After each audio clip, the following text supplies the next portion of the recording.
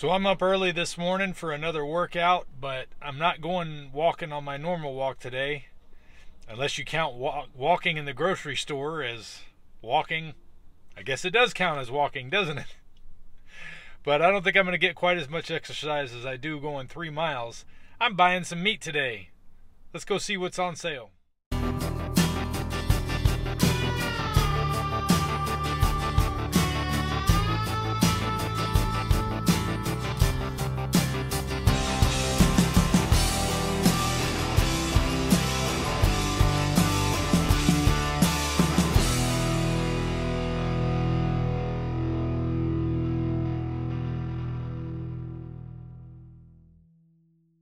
Well, you know you're here early when you beat the water delivery truck.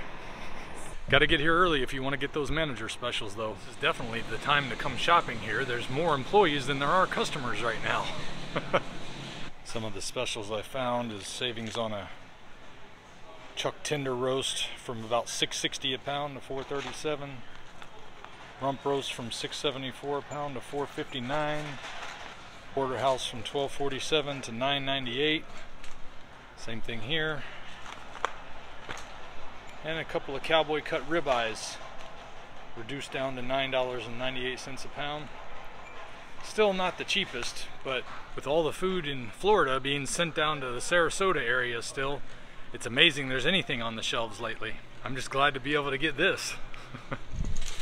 So the meat alone on that haul was about $75. That really just drives home to me how important it is for me to take advantage of those $6.99 a pound ribeye days at Publix when they come again. And at Christmas, I think they even run it as low as $5.99. I can't remember if it was $6.99 or $5.99, but I'm gonna pay really close attention this year. I know they ran they ran the ribeye for $6.99 a pound on Labor Day, so that was a great savings too. Next stop, Publix. I know that they've got top sirloin on sale for $5.99 a pound right now, which is not my favorite, but it's better than some of the other prices on things out there when times are tight like this. And just really re-emphasizes how important it is to take advantage of those deals on ribeyes when they go $6.99 a pound or $5.99 a pound. All right, something strange happened here. I did not have any sound on this part when I got back, so I'm recording over it now. I'm looking for the fat on this meat as I pick these pieces out. I want as much fat as I can get on there.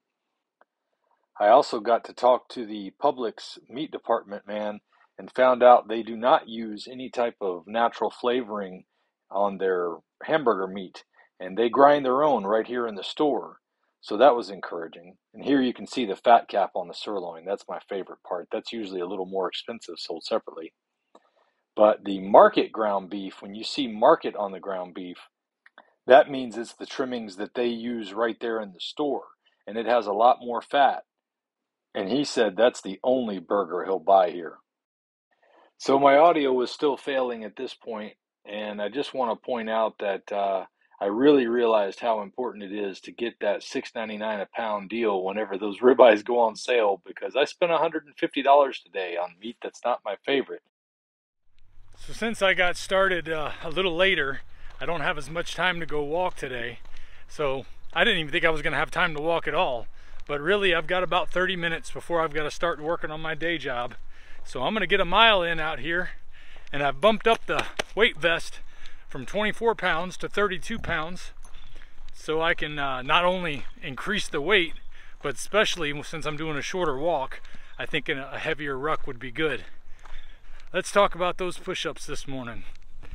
It was another day where I was tired from yesterday, but not like the day before. So pushing through yesterday really worked out great, and I was able to get a good workout in this morning. I really feel it in my shoulder area up here in the front, and in my chest area, and in my triceps. Oh, it feels good. It feels good. I feel younger. I feel stronger. And there's so much to be said about that. The sacrifices that I have to make for a diet like this are nothing compared to the rewards.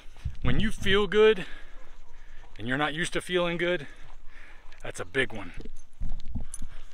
I mean, I'm not rucking 120 pounds Goggins style or something, but I'm building up to it.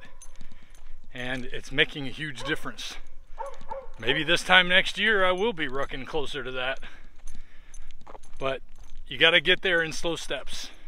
Just take it one day at a time. Get what you need to survive on this diet. Get the exercise you need to pound your body into shape. And enjoy the new you. Have you started yet? Have you started a diet that's going to change the way you think and feel?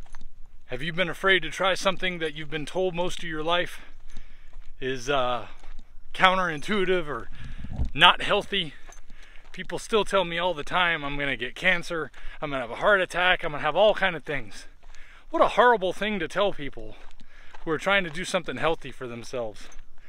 I don't even say that to the vegans, even though I don't agree with a lot of the things they think and say. Leave people alone. That's the best thing I can tell you. Worry about what you got going on in your life. Worry about how you're doing it. And if you share it with somebody else, or somebody shares something with you, don't dump all over it. Even if you don't agree with it, just listen. You might learn something. I know a lot of people look at me like I'm crazy and think that this diet is going to be the death of me. But to be honest with you, I'm not sure I would still be alive if it wasn't for this diet. So every day is a grateful day.